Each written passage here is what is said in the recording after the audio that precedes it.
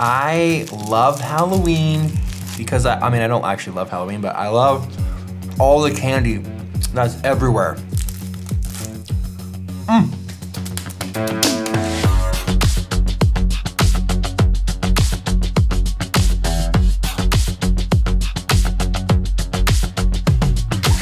I'd like to tell you a little story about how I want to love the Apple Watch, but because of Apple's engineering, it doesn't work on my body.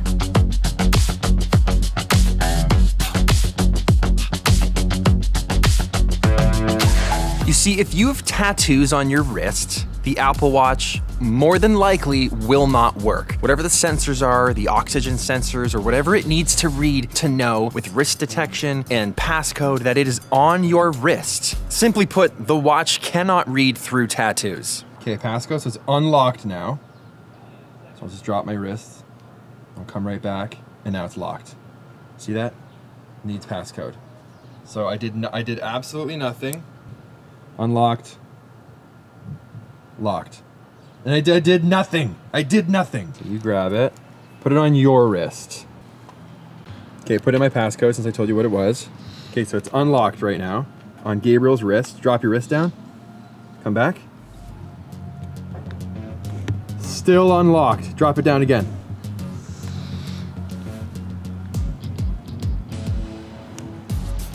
Still unlocked. Doesn't work, works.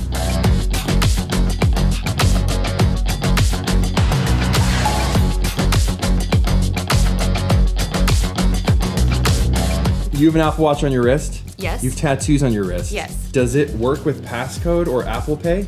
Yeah. It does? Yeah. So it sits right in this region? Yeah, like right where this circle okay. is right So here. like the sensor just barely misses this hugely. So it works with every single app? Yeah, every single app except for the Activity Fitness app. What happens? It just keeps pausing every 30 seconds. Yeah, then you have to start your workout again. Yeah. Yes. Does anything work on this? Nothing happens. Nothing? Nothing happens. It's just the time. It's never gonna happen. It's never gonna be able to read my blood. It's just Ever. the time. It's just the time.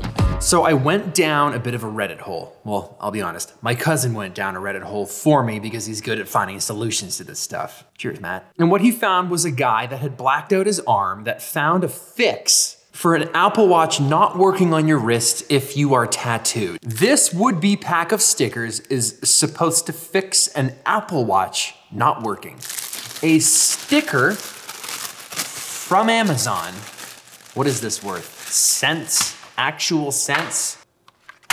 You place it over the Apple Watch sensor. But now no matter what I do, unlocked, it goes down, I move it around, I come back, still unlocked.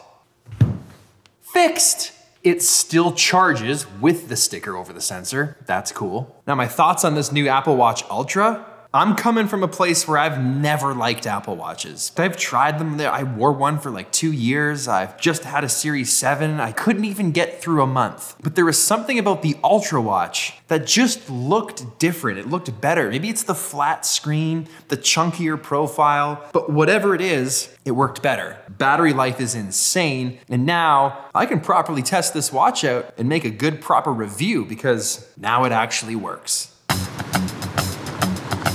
Time for a quick little story time here. That building was my very first office away from home. That was it. I got the keys, the stairs all the way up to the second floor is where Peter McKinnon got to build his very first studio. Where is it? Right there. I spent so much time learning After Effects in that window. Specifically, I spent so much time trying to be a motion graphic designer right there.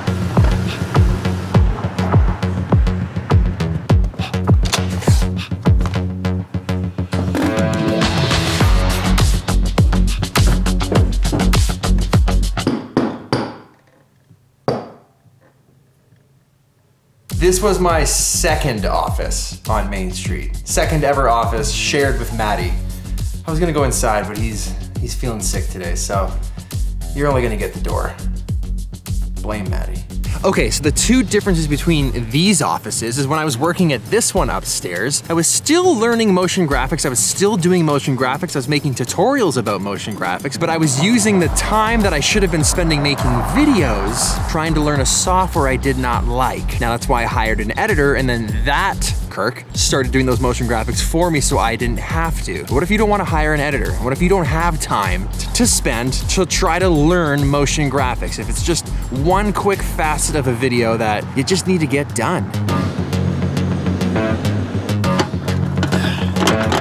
And this is my third office on Main Street. Probably the one I'm most excited about. Now from here, you can see all three of my offices. Past, present, and I guess future. There's the first, there's the second, this is the third. And why do I come up to the roof so much to film videos? It's because renovations are so loud. This is literally the only place. This is the only place where I can get some peace and quiet. This looks like a good tripod. All of that to say, more than 10 years ago, when I was making videos full-time, professionally, for my career, it was not as easy to do what you can do today.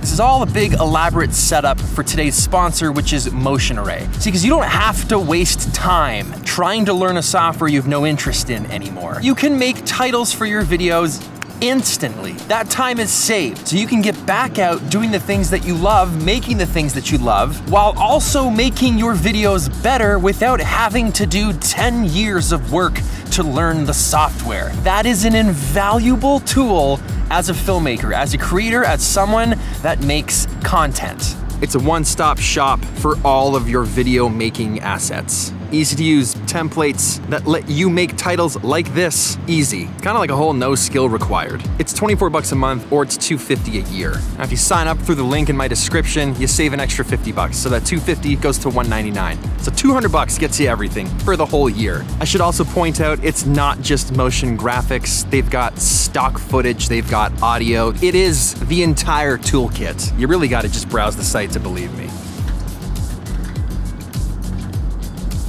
Thanks again, Motion Array, for sponsoring this video. Still working. Also, quick side note, I did get a new R5, I did update the firmware, and it still seems to wobble when I'm holding it with this Mantis pod. I'm gonna figure this out. I'm gonna figure it out.